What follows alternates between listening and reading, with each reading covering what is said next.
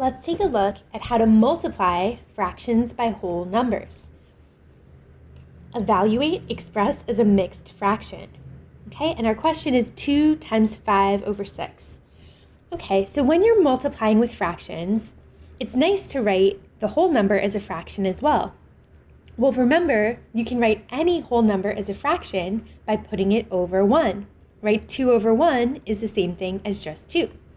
So when I multiply, I'm going to think of this as 2 over 1 times 5 over 6. And your rule when you're multiplying with fractions is to multiply straight across the top, or the numerator, and straight across the bottom, or the denominator. So on the top, 2 times 5 gives me 10, and on the bottom, or denominator, 1 times 6 gives me 6. Now notice this is an improper fraction, meaning the top number is bigger than the bottom. So when that happens, we want to simplify to a mixed fraction, or a mixed number. So I want to think, well, how many times does 6 go into 10? Because remember, fractions mean the same thing as division, right? This means 10 divided by 6. Well, 6 only goes into 10 one whole time, right? 6 times 1 is 6. So if I subtract that, well, 10 minus 6, that would leave 4 left over out of my 6. So as a mixed number, I can say 1 and 4/6. Now, I can actually simplify this even a little bit more because I can reduce the 4 over 6 part. So let's say 1, remember 2 goes into both of these numbers. They're both even numbers. So I can think of 4 as 2 times 2, and I can think of 6 as 2 times 3. So if I cancel the common factor of 2, well, remember we had a whole number of 1, and the fraction part, 4 over 6, would reduce to 2 over 3. So as a mixed fraction in lowest terms, I would have 1 and 2/3.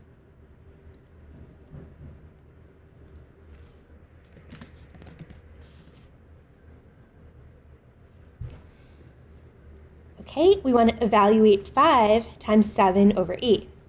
Okay, well, just like before, I want to write my whole number as a fraction. So I'm going to think of that as 5 over 1 times 7 over 8.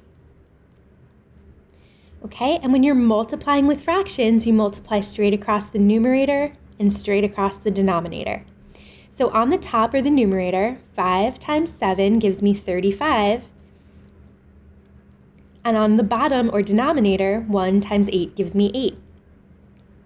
All right, well, again, I have an improper fraction, which just means the top is bigger than the bottom.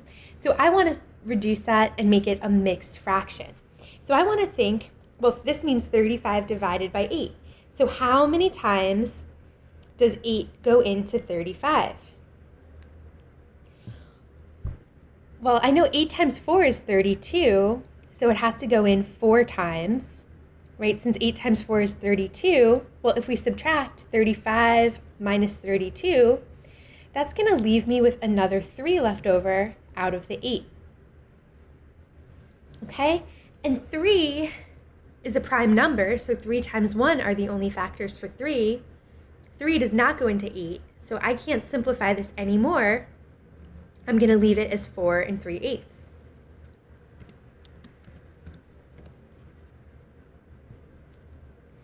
One times 5 over 6.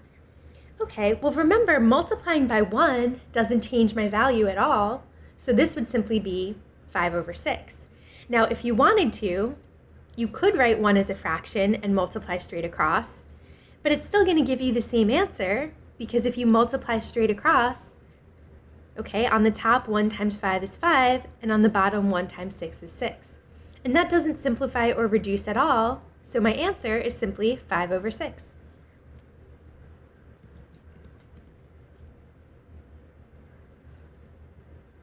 Okay, 4 times 3/4.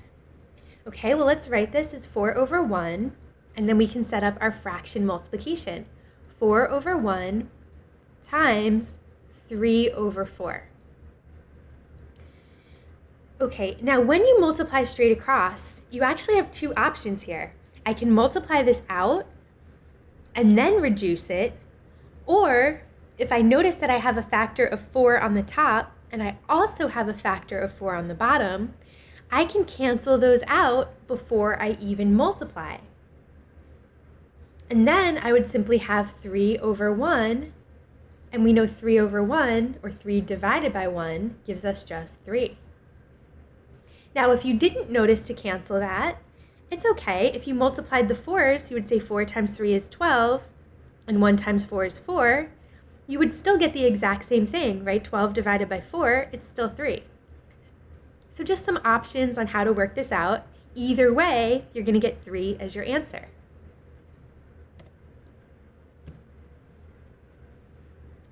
(10) times 3 over 4. Okay, well remember you can make 10 a fraction by saying 10 over 1, and then we're going to multiply that by 3 over 4. Okay, and if we multiply straight across, 10 times 3 is 30, and 1 times 4 is 4. Okay, this is an improper fraction, right? The top is bigger than the bottom, so we want to change it to be a mixed number. All right, well, how many times does 4 go into 30?